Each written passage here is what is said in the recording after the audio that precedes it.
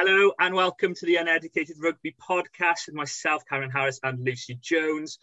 We're back on Zoom this week, but for good reason, because we are kindly joined by Gemma Hallett, former Wales international and co-host of the Back the Girls podcast. First of all, how are you, Gemma? It's great to have you on. Oh, I am splendid, Karen, and you know it. Yes, you are rather showing off a good tan and enjoying your life in the Canary Islands. So first of all, thank you very much for taking the time out to be in the Canary Islands to be on the pod. No problem. I was sitting by the pool about 20 minutes ago and I was like, oh gosh, I better run up. I'm on with you guys. So I'll be making my way back down there in a bit. Yeah, I know you're very busy, and especially with the Back the Girl podcast going from strength to strength on the back of what was a record-breaking TikTok, Six Nations. How much of a response have you found to your own podcast and to the greater women's game in general? Oh, do you know what? When it comes to the podcast, we really just felt like we wanted to amplify all the good stuff that was going on in Wales. Because at the time, it was a lot of me in particular shouting about all the bad stuff. But we didn't want it to just be that. We wanted to remind people there was loads of great stuff still going on and lots of people still giving a lot to the game right here in Wales.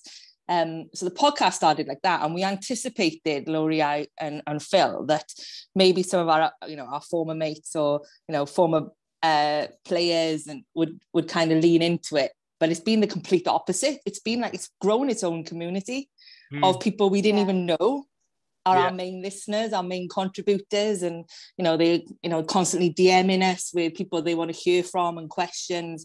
And the people that we know in rugby don't seem to participate at all. They're probably sick of us by now. But it has shone this light on this whole new kind of I think we refer to it as rugby fam, and I know Laurie doesn't like that term, but there is this big growing rugby fam that we're not aware of, and we're able to kind of bring the old narrative through, but shine a light on all the good stuff that's happening as well. And I think we've thoroughly enjoyed doing it, both of us. It's a brilliant system. I absolutely love it. I love the podcast. I really do. I think yourself, I think you self-proclaimed go on these rants occasionally, but Laurie's a star as well in her own right. Some of the one-liners she comes up with actually crack me up. That's the right term, is to call her a star. I think the balance is so good because I can proper go on a rant, as you know, and I get really like in real life, I'm proper chilled. But when it comes to the WRU and what they've done to the women's game, I just, pitchforks are out and I'm on one. But then Laurie really balances it out because she is so funny, and I'm so glad it comes across on the podcast because everyone that have played with, against, or know Laurie knows how funny she is, and she's just able to bring that natural comedy to the show, which then balances out my kind of edginess, I suppose. So it's an absolute gift to spend maybe 2 hours a week talking to Laurie and then you guys listening in. So that's the way I see it. Yeah, I think we feel the same, Luce, don't we? Because we're pretty chilled in life, but I have spent the last 24 hours ranting to Jack Morgan not being in the Wales squad. So I do fully appreciate I do fully appreciate that. I think, Luce, you wanted to start off with the beginning, really, didn't you? So we go back to the beginning, start up your career. So can you remember what your earliest rugby memory was? And your first experience of watching or playing the game? So typical Valleys rugby family, right? My mum was young having me, so I grew up with my nan. My nan was like the matriarchy of the family, and my uncles were still teenagers, so we all kind of lived together, and I grew up in that environment. And my uncles played every Saturday, and my nan was a die-hard rugby fan. So my mum would go out on the weekends, and then this rugby family would be left with me, and I'd be, I got pictures of me from a few months old right up to about 7, where I'm being dressed up, Welsh scarf, Welsh shirt, dye cap, big coal mining boots, and they'd sit me on the sofa. And from as old enough to just about sit up myself, I was dressed up for the Six Nations, ready to watch the games. I was kind of like the house or family mascot, I think. So I've never known no different, and in primary school I used to run around the playground with a rugby ball and play with the boys. Lost that when I got to secondary, which is a whole issue in girls rugby in itself. But, you know, watched every weekend with my nan, and massive diehard Scott Quinnell fan. And my nan was a Gareth Thomas fan. And, you know, I just remember those great days of watching a really poor Welsh side, but we were always really proud of them, right? Yeah. In the 80s, 90s. And then I didn't have the opportunity to play. There was nothing around for a girl until I went to university in 2001. And I remember walking into, you know, the Freshers' Fair. Yeah. And I was like, oh, a mate of mine was up there. She was going to join the football team. And I was just walking around kind of thinking about, well, you know, let's see if there's anything I want to join. And, you know, never really considered it, but let's have a walk around. And I was actually in my Welsh shirt because I went to university in Preston in England. So of course I was going to go to the Freshers' Fair in a Welsh rugby shirt. Do you remember that Reebok one? That's the one I was wearing. Yeah. And I was walking through the Freshers' Fair, and somebody just shouted, "Hey, Taffy!" And this rugby ball just come flying through the air. And I caught it. And then from that moment on, for 4 years, I was in the rugby team. And I loved it. It was like I was finally able to play. Like I always played in like primary school, played in the streets growing up, and never had an opportunity. And then got to uni and really kind of loved it. I think all that like knowledge I absorbed of the game, all the passion I'd absorbed for the game growing up was able to just express itself. And then at university, I was lucky enough that the local club team was starting up the same year. So I got to play for UCLan, which is the university team. And I also got to play for Preston Grasshoppers, which is a huge heritage up in northwest England. And it was a great experience. It was a massive, I hadn't played at all properly, and then got to play for 2 teams a week for 4 years. And, you know, I was playing against English internationals, English county. There's loads of county players in our league. And it was a bit of a baptism. Yeah. But I loved it. I thrived, and had the opportunity then to come down for Welsh trials. I was really lucky to be in a generation where there was pathways, and I'm sure we'll come on to this later. But I actually got picked up because, you know, letters went out to the university saying if you've got any Welsh qualifiers, send them down for university trials. And I went down to Llanrumney and had like a weekend camp. Got exposed to that level of the game, and I was selected to play for Welsh students against Scotland students in 2004. And then from that, played for the development team, went on Wales's only South African winning tour test team, went on that tour in 2004 as well, and then came back after that, and it was kind of the end of the season, and I was like, oh, do you know what? I had a glimpse of what the senior squad was about. I hadn't made it to the senior squad yet, but I had a glimpse, and I thought, that's it. Like, my new ambition is to play for Wales. And then just kind of went gung-ho in that mission. And luckily enough, I had my first cap the following season and played from 2005 to 2014. Yeah. So it was a long time, but I'm incredibly grateful that I had the opportunity to play in Pathways. So play for Welsh students, Welsh development, went on that tour. And then, you know, I was kind of battled hard and then to get my first cap in the autumns after that.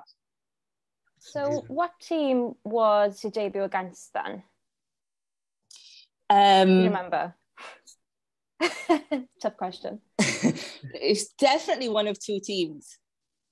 It was the autumn test were against Netherlands and Italy, and I can't remember which way around they were, which is awful for your first cap, right? I think I came off the bench for Netherlands and started the Italy game. Okay, I thought it was Italy looking into it, but I can't promise that hand on heart. But we did look into it ourselves, didn't we? We thought it was Italy, but maybe not, because some of these games obviously weren't capped nationals. How strange an experience was that for you? If you know you're sort of playing for Wales, but you're not playing for Wales in a certain context. Not strange at all. I think it's part of the pathway. You've got to earn that shit, right? I don't think anybody should walk into that environment and expect to play. You have to. I've known girls that when I first came in, had sat on the bench for like 3-4 years before they had their first cap. You know, that's what the pathways were for, to get you ready for that first cap, so that when you made it up to the senior squad, you were battle hard and you were ready to play those games. But you know, you've got to play your dues. Nobody can walk into a senior squad and expect to get capped. Like the expectation is wrong. It should be the other way around. It should be, okay, I'm going to go into the squad. I'm going to learn as much as I can work as hard as I can. Hopefully I'll get capped. Yeah. Not the, okay, I've been in here, I've been training and they're not starting me and then disappear, because that happens quite a bit. That happens quite a lot with girls as well. So it's a bit of a mentality shift. And I'm grateful that I learned that through Nadine Griffiths, I think it was, who was the coach of the student side. And she said to a few of us, you've got the potential to go all the way, but don't expect it to be handed to you on a plate. Yeah. I was like, right, okay, we got to get to work, girls. Yeah. So your first cap then during those autumns, how did it feel to have the call up to receive the first cap? How special was that for you? I think it went by in a bit of a blur, to be honest. Yeah. It happened so fast. I think I was more, and maybe because I had a bit more time to kind of adjust to what was happening, I think I was more surprised at the call up to the Welsh students game. Okay. And really kind of like, oh my gosh, because that's probably because it's your first experience, right? It's all like, wow.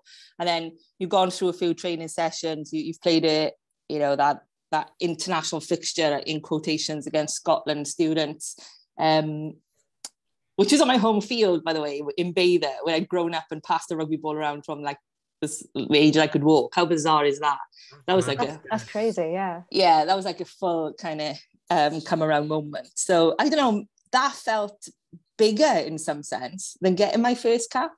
Wow. At the time, like looking back, obviously not, but things are moving so fast, you don't really get the time to digest it. Yeah. Yeah, I suppose that's the first moment that you had recognition for your abilities in a sort of international sense, isn't it? Really, that you've had that. I am one of the best in my age group or in my certain thing to be able to play international in Wales, and that must be an amazing opportunity. I know, especially playing at home, we spoke to Lisa Newton a couple of weeks ago, and she said that opportunity to run out on the brewery field was so special for her. Did you have the same feeling running out at Beddau? Yeah, absolutely. That was like a massive moment, and I was always gutted that Bay didn't have. They had a girls section, but they never had the senior section, and I really wanted to make that happen when I came back from uni.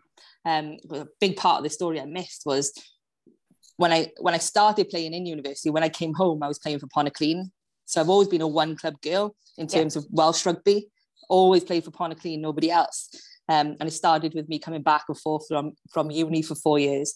But when I did come back from uni in, I can't even remember when that was, 2005, 6. I was really kind of like, I want to set up a Bay the women's team. And my ambition was to have anybody in the area that wanted to play and have these girls feed through into senior team. And I was really kind of stubborn about it. I was a lot younger. Well, I'm still stubborn now, let's be honest. But I was like, let's make that happen. My heart was still with Pontyclun. I thought I'll play for both, and I'll help one develop and still play competitive rugby with Pontyclun. And myself and Catherine Grundy, who's also the girl who played for Pontyclun, was like, let's make this happen. We started putting up flyers and all of that stuff. And Richard Hodges from the WWRU back then, got on the phone and was very much like, you do not, and any circumstances, start up another women's team in that area. And so I sulked for a little bit. And on reflection, it was absolutely the right thing for him to do. The player pool doesn't exist, and we would have been diluting other teams around us to start up our own team, and it would have been completely wrong thing to do. So I can understand, I don't know if you've listened to it, we've discussed it on our pod, other teams are starting up, but there's nobody controlling this now in Welsh rugby. It's like they're celebrating everybody starting up a team here, there and everywhere, but we still don't have that player pool to support all these teams.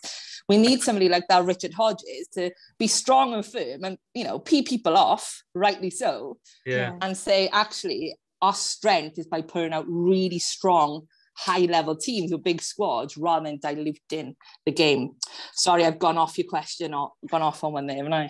No, it's fine. Because I think you were speaking there. I think it's one of the Cardiff sides. Is it the Welsh team? Is that just formed? Is that what you're on about? No, so they've been going a little while. Yeah. They've been going in a while, and there's now going to be a 5th Cardiff team starting up.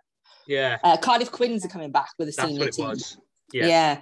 And Cardiff Quins got a huge, huge legacy. And, you know, I remember when they had their senior team, they had a bunch of internationals in there. It was a great senior team.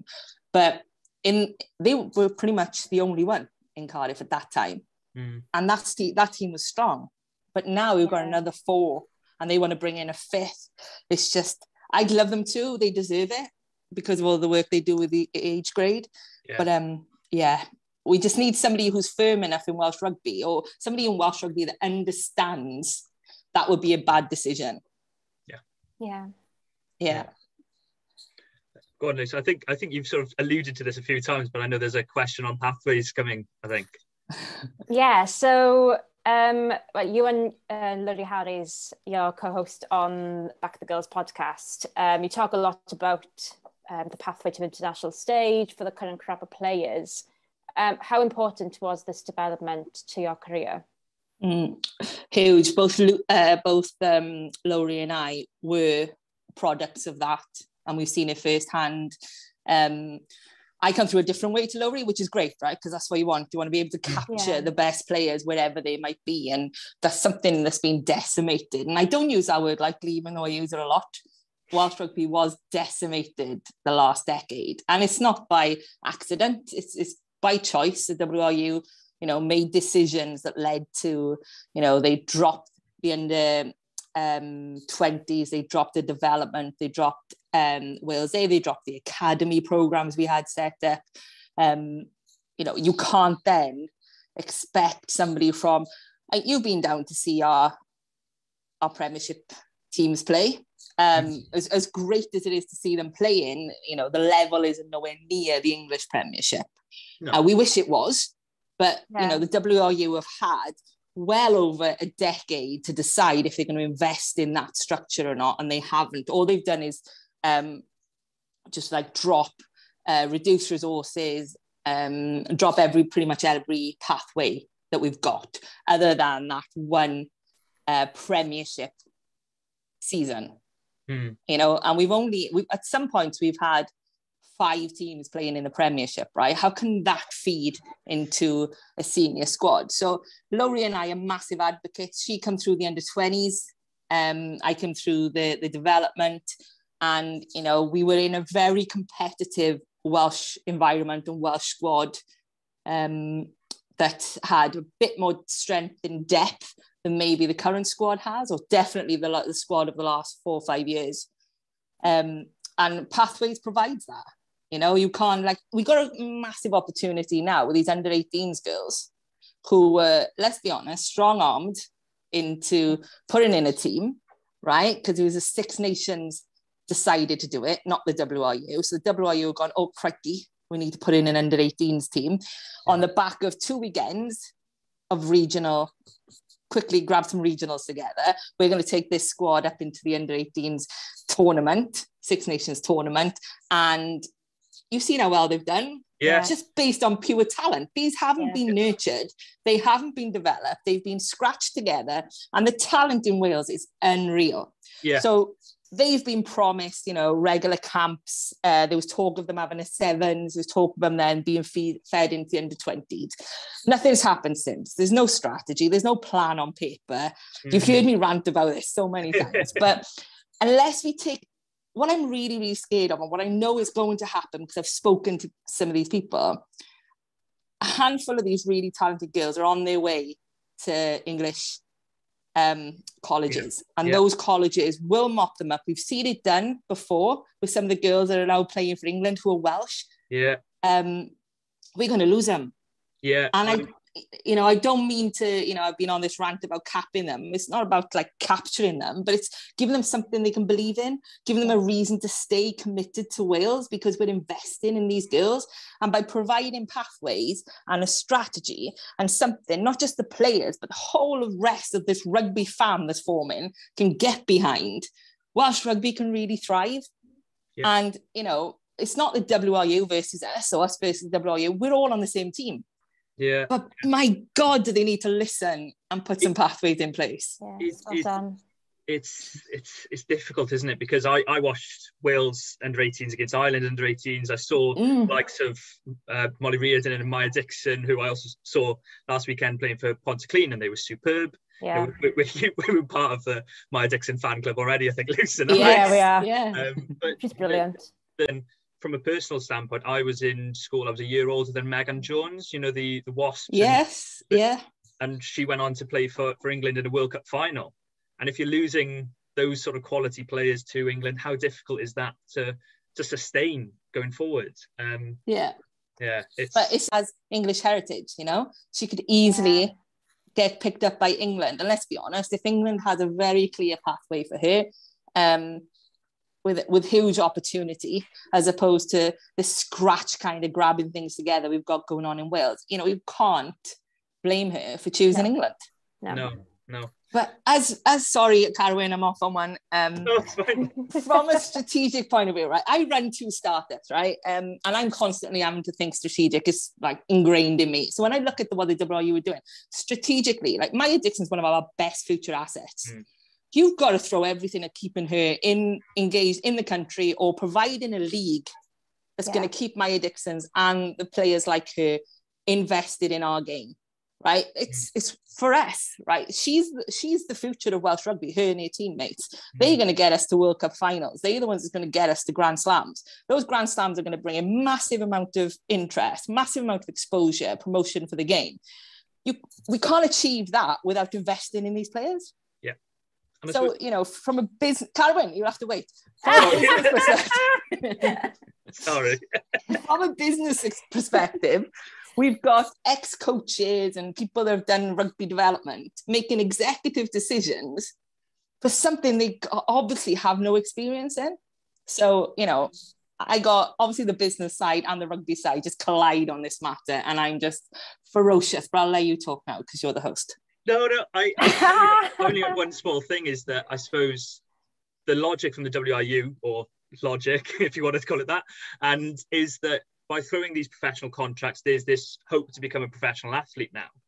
But if there's no pathway to reach that point, there's that gap between where they are currently, which is clearly non-professional athletes, and you know, Maya's a huge talent, but it hasn't reached that level yet, and a professional athlete. And that's what you're talking about, is the pathways, and that's what creates that stream through. Yeah. Let's talk about the English Prem at the moment. So that's locked in under contract for 2023. So it was decided a couple of years back that we're going to send all our talent over to England so that they could play at a high enough level, right? It was a quick fix, stick a plaster on a broken leg, right? That's what we're going to do for now. But that decision was made 2-3 years ago.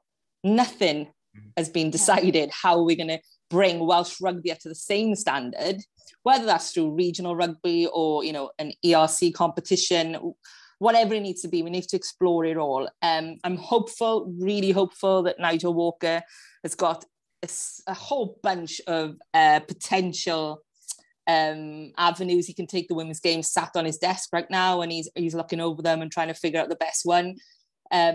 Because it cannot continue, not even for like another season without a strategy. And this is going to be my biggest bugbear this summer. If nothing comes up ready for September, then we're marching on the WRU, I think, guys. Because it's, you know, they're our best assets and we've got to invest in them, like I said. Yeah. I was going to ask a question about Nigel Walker going forward, is that, you know, you've asked for him to come on the podcast several times. Has been any movement on that? Nothing at all. Nothing at all. Yeah. And what would you like to see implemented sort of pre-World Cup and post-World Cup? Is there sort of one thing? I know there's not one thing saves all, but is there one thing you'd love to see implemented pre-World Cup and one thing post-World Cup, if you could have it? I think the contracts were obviously a huge deal, but that doesn't solve everything that comes underneath it. And my issue is with the competitiveness of the English Premiership and the academies they've got and the colleges they've got, there's going to be fewer and fewer opportunities for Welsh girls to cross the border and start in these English clubs. They're eventually going to be phased out, right? As players start to retire, those shirts are going to be filled by English players. There's going to be fewer and fewer opportunity for us. So we need something over here, this side of the bridge in Wales, that our Welsh players can play in. So as girls start to retire in England, maybe they can, come back to what I know loads of them said they'd love to come back and play one last season in Wales, and be kind of like, the leaders that can bring the next generation through, and whether it's Premiership or whether it's, a regional game, I'm not sure what it's going to be. I would like Nigel Walker to come up with a solution. And contracts for the senior women is a great fix, but it doesn't solve anything below it. And the problems is all currently below it. Like, I don't, lean too much into the senior squad. It is what it is. The girls have got contracts. There's little strength in depth, but they're doing really, really well with what they've got. Yeah. Brilliant. But while that's going well, let's fix everything below it, right?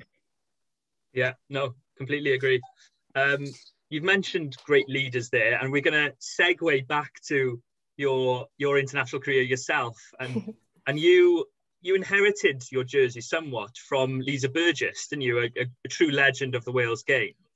And do you remember, did she have any words of wisdom for you at all? Do you remember any of that? Bird's a funny one. She's such a character. I was lucky enough when I was coming into the senior squad, my first Six Nations, to room with Birdie in every international. I was kind of like, I was filling Birdie's shirt. And she, fair play to her, she gave me so much time. She nurtured me coming through. But the Birdie you see as a coach and the Birdie you saw as a teammate are two very different people. She was hilarious. There's so much comedy team. Birdie was definitely one of them when I was coming through. And she taught me how, actually, her and Trico Jenny Davis taught me how to use shampoo bottles that we pick up in hotels to practice our lineups. And that's probably one of the most important things I learned from Birdie. So we'd line up. So all the forwards would meet in somebody's hotel room, and we'd put the kettle on because we always had a tea club going, and somebody bring out their caddy and, all this like kind of travel tea sets. And then Birdie would pull out the shampoo bottles that she'd collected from hotels all around the world, and we'd line them all up. And he was like, "Okay, so Gemma, you were this one. You were the conditioner, right? And I'm this course shampoo, and then this course somebody calls this, and then we jump here or we move backward, and all three bottles move backwards." So yeah, I learned so much off Birdie, and I got so much respect for Birdie as a player. I think we're possibly going to clash when it comes to the development of the game, because as much as I love Birdie, she's been part of the setup all the way through this decimation of the game. And I'd say this to her face because I respect her so much. It's if you're going to be on the inside, then you've got to do more. You've been there this whole time. Other than now, when you're stepping out of a position of power to go and coach, what's been done on the inside, it's not easy to see. You've had a role on the board. There's fewer women on the board now than when Birdie was put onto the board. It just still doesn't seem like we've had that movement forward. And somebody as passionate and as powerful as Bird, I would like, do more. Everybody do more, So we're hoping to get Bird on the podcast, and I'll ask her these questions, to her face. I respect her so much. But I didn't even know if that answered your question, Karen. No, it did. The shampoo bottles wasn't the answer I was expecting, but brilliant. Go on. Over the next 4 years, then, he became a mainstay of the Welsh side, of the Welsh setup, with massive highs, such as the Triple Crown in 2009 and then the World Cup in 2010. Do you have a particular highlight, or was it maybe that win against England in 2009, or was it anything else? Everyone refers back to that win in 2009 against England. It's always memorable, not because of the end of the game and the score, but because of the feeling before the game in the hotel in the morning. We were so confident. It was like this eerie calm over the team, and we were ready. I don't think there was any question for the first time. And sat down next to Louise Rickard, who had the most international women's caps. I had breakfast sat with Non and all these like legends of the game, and like they were all so calm. And then some of the newer caps were so calm, and that's that's really quite strange, eerie almost. So when I think back at that game, two things strike me. It's that the morning of the game, and then obviously the final whistle, and that, like, we dogged it out for that win. But more than anything, it's that when you know you're going to win, and you just know, it's so different. The only time I can relate to it happening another time was when the regional competition was at its strongest in 2013, and we beat the Ospreys, so the Cardiff Blues. I was captain in the Blues team, and we beat Siwan's Ospreys in Llandarcy. And the Scarlets and the Ospreys had pretty much all the superstars, but our Blues team just had this like utter belief. Yeah, and I always put that game down as my proudest rugby moment. Was this team of no superstars, but everybody would put their body on the line. And there was this calmness around that team as well. So to emulate that calmness, I think, would be a gift in any kind of situation. Just that belief. That's amazing. We thought it would be 2009, but yeah, amazing to hear that it's that game that sticks in your memory. From the World Cup then in 2010, you went on, you had it was a brilliant campaign in some aspects. You had the group of death. It was, we spoke to Lisa as well a couple of weeks ago, and she said how difficult it was against New Zealand. Did you find that yourself starting in the second row, that it was a daunting prospect for you? Yeah, going into this group of death, let me take you back a little bit. So in 2007, 8, 9, we had a string of results that the team hadn't had before. So we finished like top 2. So something happened in 2010 Six Nations before the World Cup, where we finished, I think it was either 5th or 6th, maybe we had the wooden spoon. And now we've gone from this like 3-year of high into absolutely crashing last in the Six Nations. And that's the season that we're going into the World Cup. Yeah. It was more or less the same squad. But for some reason, we just took our foot off the gas. So I think we were already on the back foot going into that World Cup. We lost a couple of players on the back of that Six Nations loss. They didn't get played, and they felt like they had, in that case, if they weren't going to get played, then they'd given enough to the shirt and they weren't going to commit to a World Cup as well. So it really felt like it was backs against the wall heading into that World Cup.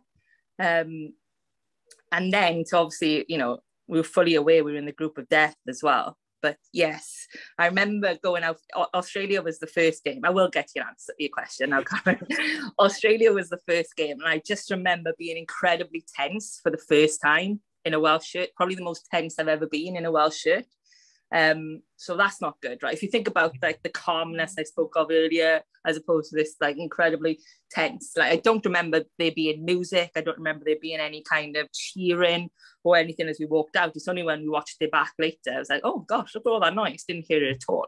So we were incredibly focused, but tense, because we knew like we're not as good as we were, in the last few years. So that felt odd. And then we lost against Australia, but then when we come up against New Zealand, I'm not saying we didn't go out and give it our all, but we just, it's New Zealand, right? They just don't give you anything. So it was an odd World Cup. And we refer to it as a roller coaster. So that Ronan Keating song? Whenever we refer to the World Cup, it's like, life is a roller coaster. That was kind of like our anthem in the kitchen. When we were trying to unwind after the game. It was just tense, I think. I think on reflection, we probably overtrained as well. I think the coaches would admit to that. We trying to make up for our shortcomings in the Six Nations. We tried to train ourselves better, but you can't, because it's such a short turnaround and really intense games. And we're looking at the likes of New Zealand were in the same block of us. They were just chilling on the grass all day. And we'd just been out and done a morning and an afternoon session. We were knackered. And you look at New Zealand and they just like chilling on the grass, playing frisbee. So it's like, okay, you can looking back, you could see probably we didn't help ourselves, but you can't take it away from New Zealand, right? Incredible. No. Yeah, I think that day you had Sinead Harries, a young Sinead Harries, as your second row partner. I was going to ask you, pass anything on to Sinead as bits of advice. Was it perhaps the shampoo bottles that you just mentioned? I don't think Sinead would take it if I tried to. A young chopsy Sinead Harries would probably tell me what to do. Really? Yeah. Brilliant. Go on, Luce. Right. So, okay, moving on from the World Cup, did you decide to retire from international, from the international stage then? That World Cup was my last. And strangely, I was a bit gutted because, I was happy with the decision because we got to live our life as well, right? So I was, a full-time teacher and taking a break for this World Cup. And then I was continuing that break to go just travel and explore. And I was actually ill in the World Cup. It's really strange. I'm not sure what I had. I had some kind of viral infection or, some kind of virus or something. And the doctor prescribed me antibiotics, these big pink things. And turns out I'm allergic to them. So when I finally come off them, I run out of them. I ran out of them for 2 days and started to feel really good. And then she gave me some more. And then I started to feel bad again. And we were like, oh, okay, maybe stop taking these. And then I was able to finish that South Africa game, my very last game. It was going to be my very last game in a Welsh shirt. Probably at my strongest point through that whole tournament. So gutted how the tournament went, but pleased that I got to play every game and I got to finish on beating South Africa. And that was a pretty good place to hang up my boots because I had traveling to do, very keen to see the world and explore. Yeah. And then did you play out in New Zealand, yeah? Unplanned. Yeah. So I was traveling with Katrina, who played 6 in the World Cup. So we got down to New Zealand, eventually had to stop off on various points on the way. And Katrina was recovering from an ACL, so she went home early from the World Cup. So she started running and doing straight line stuff. She's like, oh, I think I might join the local rugby team and try out my knee and see how it's going. And I was like, oh, go on then, and I will. So we got our boots sent down because obviously you've got to play in your own boots, right? There's no way you could play in brand new boots. No, that's not good for your feet. So we've got our boots sent down, and then we did pre-season with this club Stoke in New Zealand. One of Kat's friends has been playing down there for years, former Welsh international as well, Nicola John. So we started pre-season with them and loved it. I honestly thought I was done with rugby in 2010, but after that nice long break and kind of releasing all the pressure of everything, and just taking time off to travel, got down there, got to play. And they were like, oh, do you want to play in the first game? And I was like, oh, I'm not sure, I'll go on then, type of thing. So I played number 8. I was back to 8 and just absolutely loved it. The style of rugby in New Zealand is incredible. And, it's very much like being back in that club rugby scene where there's no pressure on you, you the nobody from Wales that is just kind of, happened to put on your boots and play. It was pressure-free, exciting rugby. And we ended up winning the league. Oh, that's fact. I didn't know that. No. You talking about the style that I was going to ask, was there a big contrast between the game in Wales and the game in New Zealand? Massive, in the sense of it's the kind of rugby that doesn't require a number on your back. So it's all about open play. Anybody can pass the ball. Anybody can run. Anybody can be in space. Doesn't matter what number's on your back. Where in our rugby, it's very prescriptive. You're going to come around the corner. This pod is going to hit her. It's, and then if we lose possession, it's very reactive. Whereas in New Zealand, it's just really proactive in the way they play. It's like we're going to play off the shoulder. We'll have runners inside and outside, just try and break the tackle, keep the ball alive. The objective is keep the ball alive, right? Let's avoid a ruck at all costs type thing. And we want to be playing down in this part of the field, so get us down there. Yeah. Right? And then it's, if there's a turnover, it's like, okay, we're like wall of defence now. Let's force the turnover. And it's just the kind of rugby I love to play. Running off at 12 and 13, and I thrived in that environment. I really, really loved it. Do you think that's what it was, that when you came back in 2013, played in Pontyclun, do you think it was that love of the game that perhaps you'd lost a little bit with your illness in 2010, that you found you've got that love of the game that led to you have arguably best season winning Premiership Player of the Season at Pontyclun? Yeah, it came as a surprise to me as well. I came back from travelling and I turned up at Pontyclun for training again. And it was a case of, because I knew I didn't have autumn international, well, not that we had autumn internationals then, but autumn camp. I didn't have a Six Nations to prepare for. None of that. All that's been lifted. As much as I loved it, you know, from 2004 until what point was this, 2012, it was, you know, didn't have to think about it again, which was really freeing. So just got to play, and I brought that style that I'd learned in New Zealand up. I brought that confidence with it and got to play number 8 again for club. So it was just, you know, when your confidence is high, you play really well. Yeah. Right. Yeah. So I won a couple of awards, and then got asked to come back into Blues, and got asked to come back into the Welsh squad on the back of that. Yeah, you know, you had a season where I think you were vice captain in 2013. Is that correct, for the Six Nations? That's right, yeah. Rachel Glass Ankles Taylor was out injured for most of the season, so I had to step up. Yeah, and then the following season, you found yourself out of the situation. How difficult was that for you to take personally?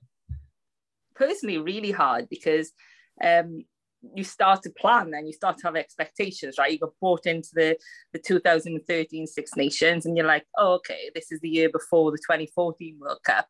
You know, do I want to be in that World Cup? And I'm like, yes, I do. So you start to ramp it back up again, and you start to take things really seriously, and you commit to what you know is going to be the next 2 years. And, you know, it's what I wanted. I wanted to, at the time I was captain in Blues, I was captain in Wales. I was like, right, I want to be on Rachel Taylor's shoulder going into that next World Cup. But wasn't to be. Wasn't to be.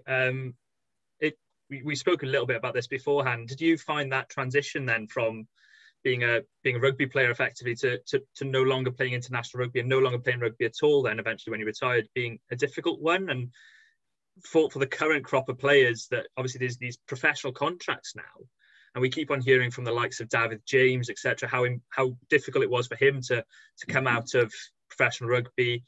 How difficult do you think it's going to be for them, and is the support structure in place should the worst happen and their careers end? Yeah, so we'll go to how I did it. It's not easy at all to be dropped. Maybe it's easier to hang up your boots and say, that's it, that's me done. It's not easy to be dropped, especially when you were really committed and you wanted that World Cup. But, you know, there's so many people that have had the transition harder than me.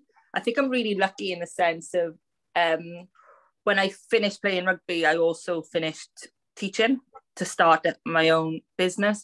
So it wasn't just I'd lost rugby, everything changed in my life in one kind of swoop of the summer.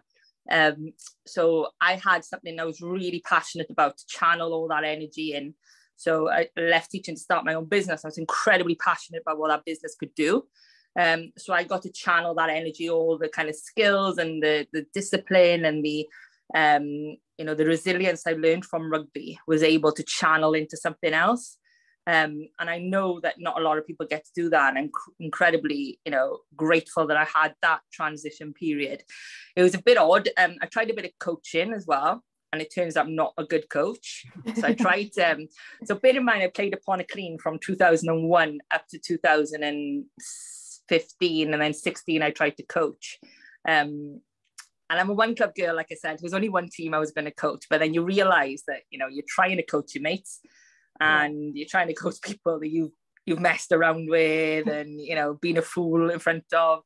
It's incredibly hard. And I'm glad you've spoken to Lisa because she's managed it so well. There's so much respect for Lisa and her coaching, but it's just not something I could do. Yeah. So I always thought I'd go into coaching, but that was a big wake-up call. But luckily, like I said, I had the business and the new kind of career trajectory to lean into. But there are others that have struggled. And you asked about the current crop of players. We're all excited at the fact they got contracts, but what really worries me is there's, this who's looking out for them, right? Because the WRU is now their employer, right? And the employer has just put a contract in front of them, and they've gone to sign it. Who's the advice? Who's the guidance? Who's the Players Association kind of thing to wrap around that? So we've just seen in the English Premiership, the Women's Rugby Player Association has started up to protect these players, these girls, right? If the contract is crap, to push back against it. image rights and things like that, and, you know, holiday pay, injury pay, you know, cover, things like that. You know, who's been doing that for the Welsh women? Because the union won't do it, because it's working against the union, right? So I really worry, and this is not something I spoke about too often, because the WRPA, the Welsh Rugby Players Association, is supposed to, as part of its memorandum or whatever it's called, is supposed to support the girls as well. But that's been in dire straits for a couple of years, and it doesn't even have a CEO at the moment. So there's nobody running that. So I'm really concerned, and I've spoken to a bunch of girls about it, like, how do we protect these next generation of players who are going to become full-time athletes? This has never happened before. And even though it's great, the infrastructure around them isn't in place yet. And that worries me. So if one of them gets injured, God forbid, one of them, their career's over, who's going to be the one that kind of mops that up and offers support? And, you know, I don't want to say careers advice, because you normally go back to like the school's kind of careers advice, not that, but that kind of lifestyle adjustment advice, because you've just been sacked, basically. So it worries me that the rest of the infrastructure isn't in place. They've gone and handed these contracts. But what happens if somebody loses a contract now? Yeah, I think that is a bit of a worry. And I personally don't really understand, but I don't know if anyone understands what's going to happen come the end of those contracts. Is it some sort of process of reviewing the contracts and how successful they've been, and whether they continue with individual players, or do you know anything surrounding that? We don't know much, no.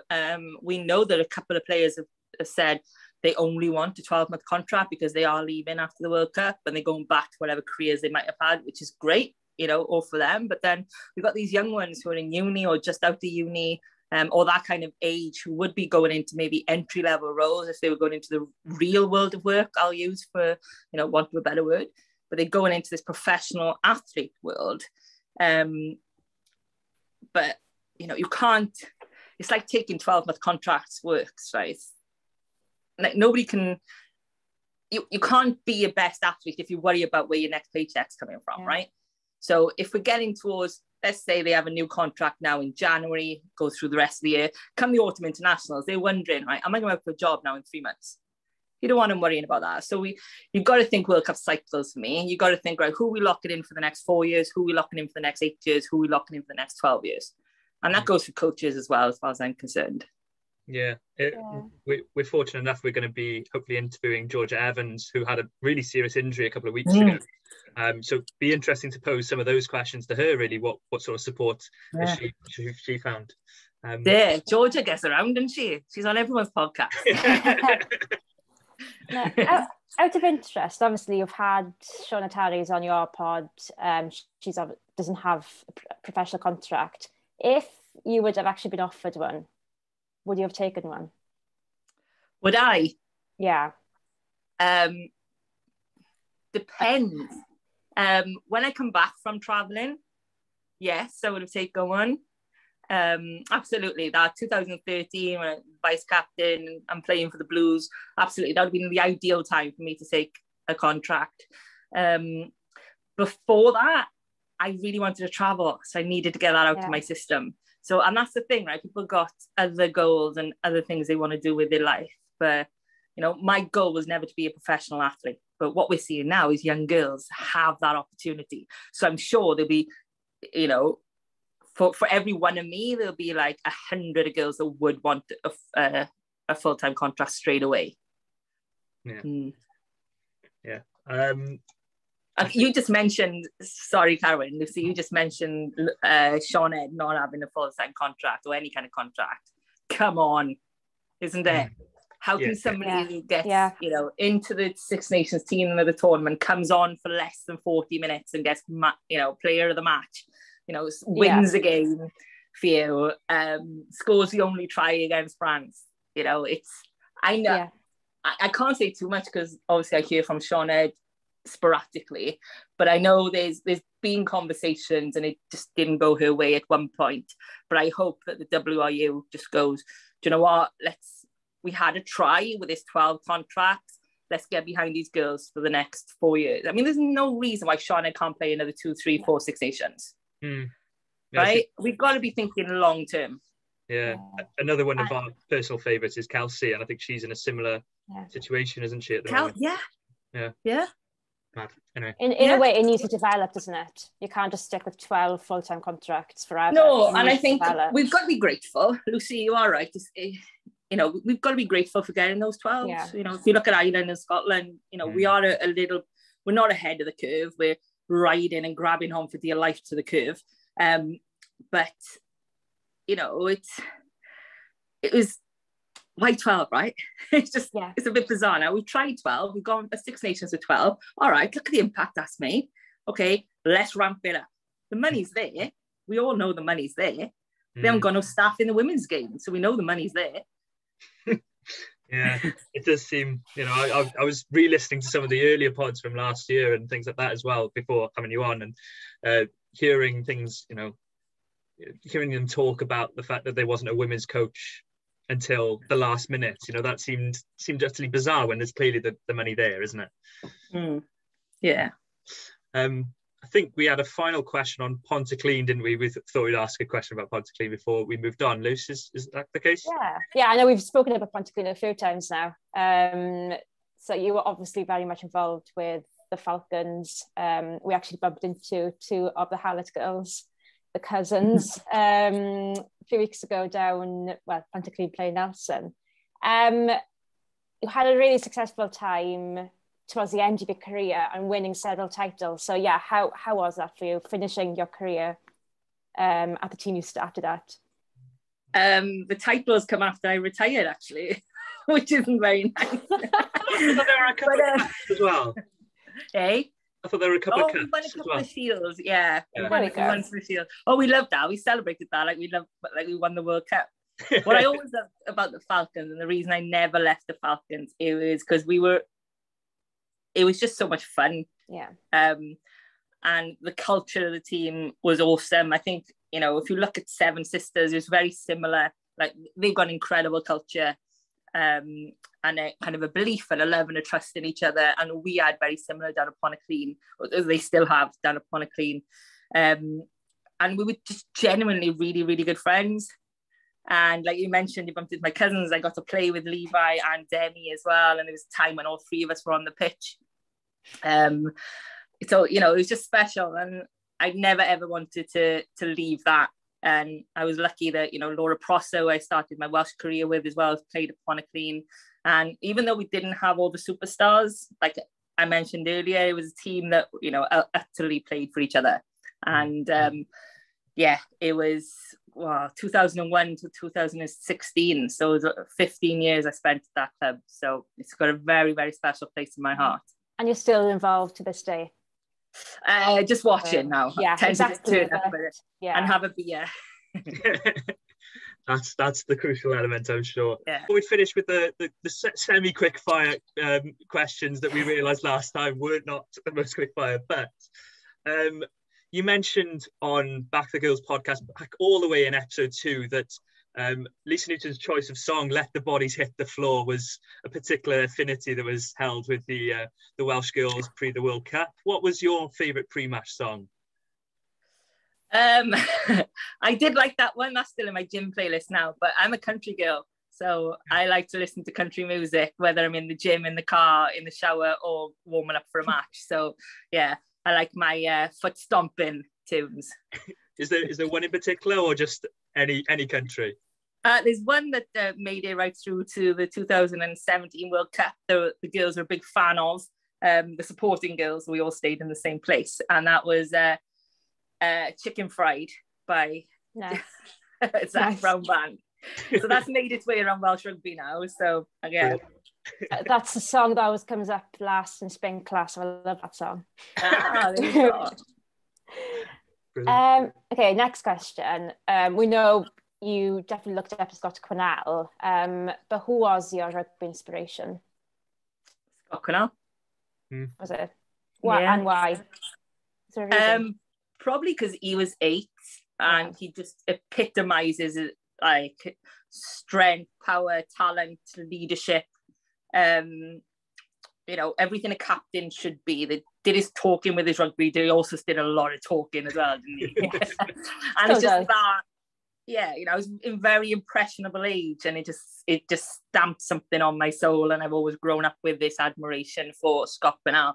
And it's really weird now. Quick fire, you said, right? I got a story for you. That's all right, so I was actually at an event, and Lisa was there, and we met Scott Bernal. She made me have a photo with him, and I was like, oh, hi. Like that, and I blushed and walked away. And then like 2 weeks later, I won Premiership Player of the Season in the Principality. Scott gave me the trophy.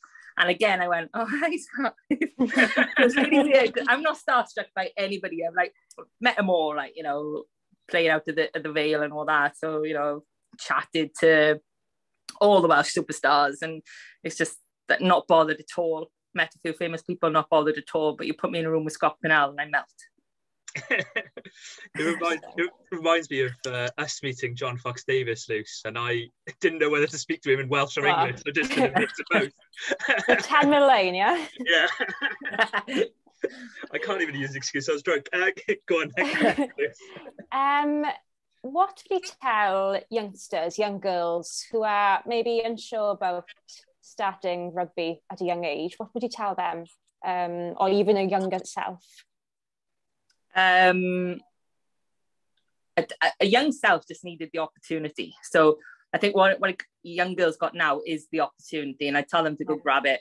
You know, like somebody said to me when I first started, one of the girls at uni said to me, right, you're either going to love it or you're going to hate it. I said, if you love it, you like your life will change. And that's exactly what I think I'll pass on to somebody else. Because, you know, there's nothing like that camaraderie, that family feel if you get into the right rugby environment. And I'd say to any girl, you know, give it a try, because it will send your life on a trajectory you've never imagined. And especially now with contracts, even further, right? Let's shoot for the moon now. Well done. You mentioned before that Maggie Alfonsi was probably your hardest opponent that you played. You mentioned that on your podcast. Is there any others that jump to mind as a hardest opponent? I know you mentioned Sinead as well. Let's keep it to club rugby. Lisa Newton at Cardiff Quins, now Llandaff. God, she was a handful to play against. Katrina Nicholas played with her, so they were like 6 and 8, and they were a nightmare pair together. And especially when Shauna joined them, then that was the back row. So yeah, there's so many good club players or good regional players that never got the attention they deserve. And you know, we've said it on our pod, you know, you credit a player by how much you don't want to play against them. So those were definitely up there. Brilliant. Okay. The next question is, what's the best stadium, most memorable, your favourite stadium? I know we've mentioned Beddau. It could be that, but is there anywhere else that... I'm going to say Cardiff Arms Park, just because that ground is so fast. And I was in 2013, like, you know, aging a bit now, and I've never been so fast as the games we played on that. So, you know, I've played in New Zealand, now South Africa, I played this season in Australia as well, but I'm going to say the Cardiff Arms Park. One is because it's home, right? And it's legacy and it's historic, but two, because the ground is so fast and I was like lightning on it. That's brilliant. And then final question, and hopefully we've had a small rendition of a song already. But we were wondering, what was your favourite sort of post-match song or karaoke song, and would you mind singing us out to finish?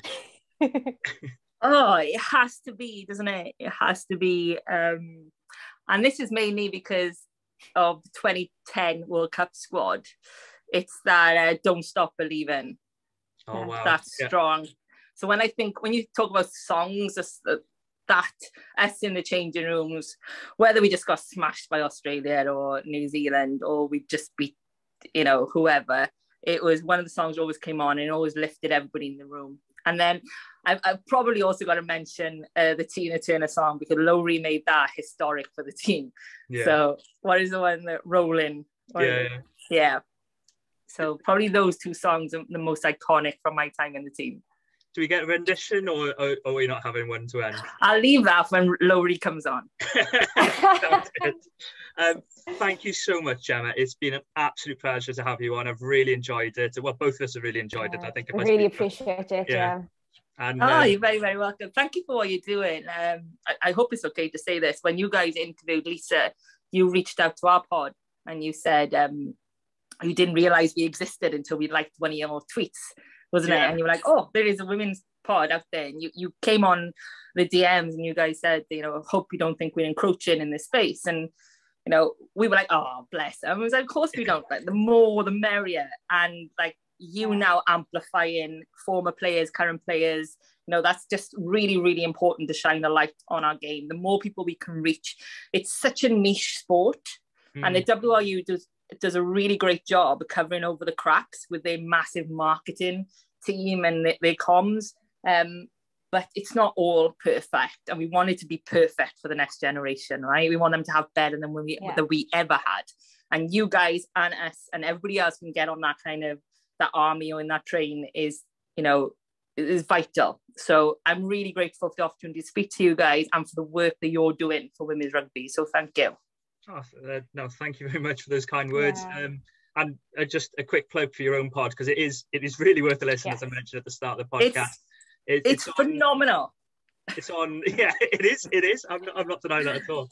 It's on all streaming platforms, all audio streaming platforms, is it? Absolutely, yes. So if you want to know a bit more about the women's game, if you want to know a bit more of the history and the legacy of the game as well, tune into our podcast. It's called Back the Girls Podcast. It's available on all the platforms. It's not shiny. It's not, super well produced and, all the bells and whistles. It's literally us keeping it real, having a beer, having a chat. And that's exactly how it should be. So if that's your cup of tea, join the Back the Girls podcast. And we've got a summer series coming up, actually, where we hope to speak to a lot of girls that have played their part in not just on the field, off the field as well. Yeah, sounds brilliant. And I can't wait to listen in myself. So thank you very much again, Gemma. And so long from me. Yeah, ciao. Thank you, guys.